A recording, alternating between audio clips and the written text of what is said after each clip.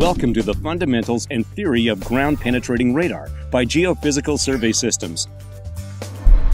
We will introduce you to the basic concepts of GPR, how it works, and how to interpret the data as it is displayed on your screen. GPR stands for Ground Penetrating Radar. It's an electromagnetic energy signal that penetrates through the subsurface. GPR systems are typically comprised of three elements: the control unit, the antenna, and the survey encoder. Depending upon your application, your GPR system may differ from the one illustrated here. For example, the Structure Scan Mini contains all three components in one dedicated system.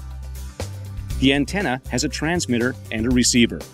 When the signals are returned to the antenna, we record a two-way travel time and the amplitude of the signal. The amplitude is simply the strength of the signal coming back. Antennas come in various frequencies, depending upon your application.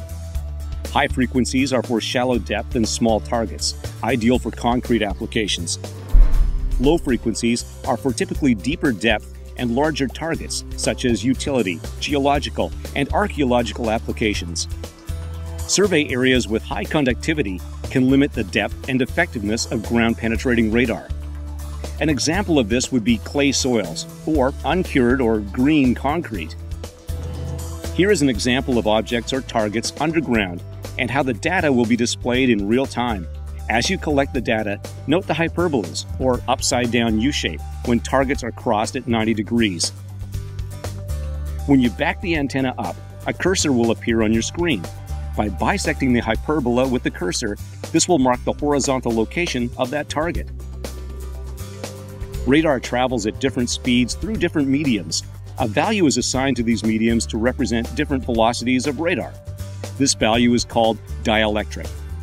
Dielectric is important so the depth of targets or layers can be accurately estimated. Air has a dielectric of 1, which means radar travels fastest through air. Water has a dielectric of 81, which means radar travels slowest in water. Every medium in the world falls somewhere in between.